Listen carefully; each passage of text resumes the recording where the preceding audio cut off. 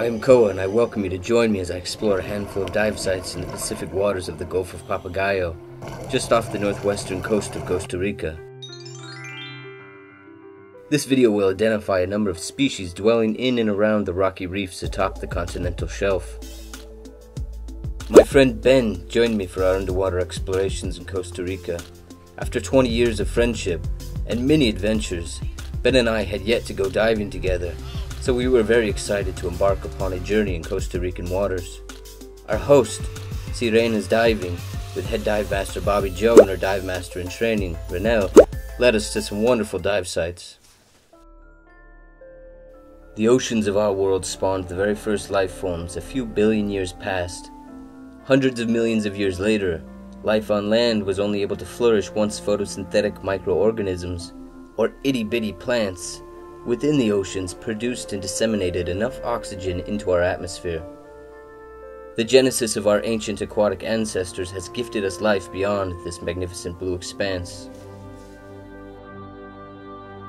Perhaps the most easily distinguishable fishes in our waters are the rays. These cartilaginous fishes descended from sharks. Their bones are made from cartilage. Here the round stingray, or manta redonda, rests motionless on the benthic sand, waiting until nightfall to begin its hunt. This species exhibits various colorations on the dorsum, or back. The ocellated electric ray, or bullseye electric ray, is a small fish, easily recognizable by the large eye spot on its disc. These little guys are capable of producing an electric discharge for defense. Eels are also fishes that stand out among the others, almost having the appearance of marine snakes. This Panamic green moray is safely wedged between some rocks with a friendly pair of Panamic soldierfish. Those black sea urchins look a bit too close for comfort. And here we find another green moray. This one is sharing some housing with an octopus. Both will be waiting until nightfall to rummage the rocky reefs, searching for crustaceans and small fishes to prey upon. This chameleon wrasse, or señorita, seemingly wants me to examine the undulated moray hanging out in its territory.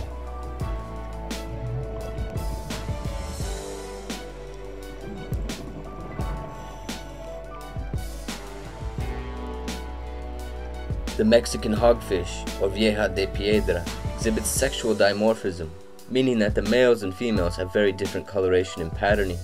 This is the female, with the linear black bars, yellow fins, and two black dots on the caudal peduncle, or base of the tail. The male is mostly green with a vertical yellow stripe.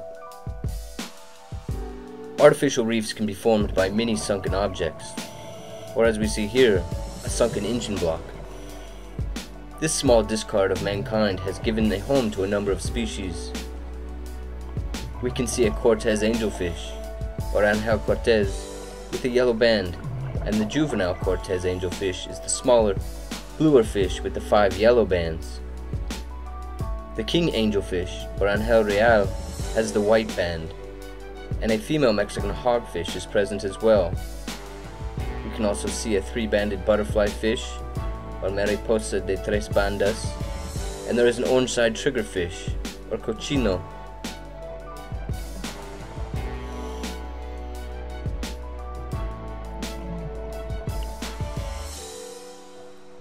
Larger wrecks draw more inhabitants. This aggregation of freckled porcupine fish finds refuge within the hollowed hole. A starry grouper rests here as a Pacific Creole swims past. Yellow-spotted grunts also make an appearance. Even this echinoderm, likely a sea cucumber, finds a home in the sunken ship. These female Mexican hogfish swimming with the king angelfish are the harem of usually one male.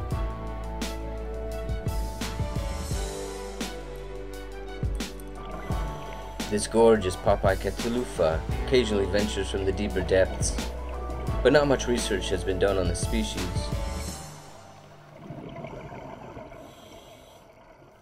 This false fire urchin is also a marvelous looking creature.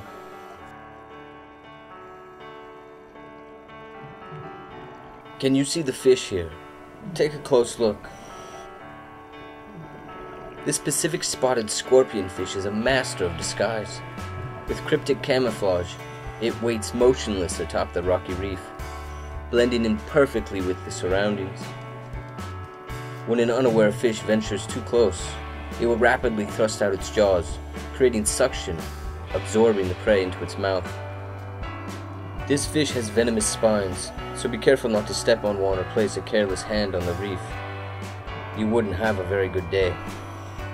Habitats like these are always lively, changing appearances and inhabitants daily as transient creatures travel to and fro, and the permanent dwellers constantly vie to maintain their territories.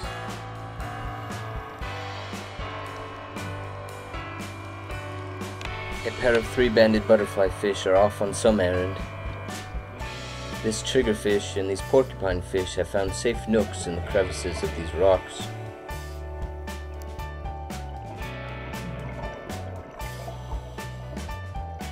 A Pacific southern stingray is browsing the benthic, perhaps searching for a midday meal.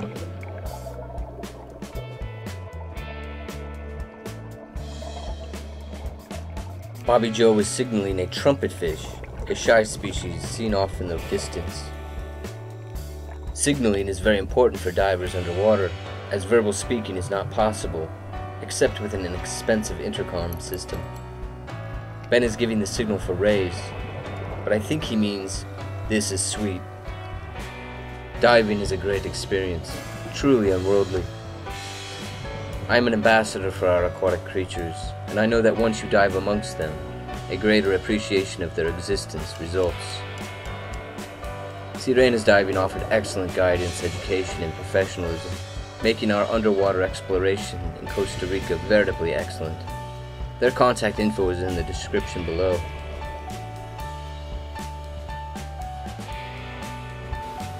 More to come from Costa Rica. I want to share my absolute favorite day while I was snorkeling in rough waters along the coast, to find myself sharing the water with a large group of eagle rays and 2 other species of rays.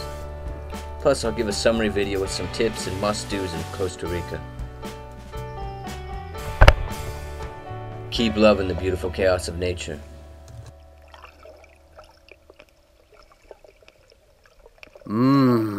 Rico.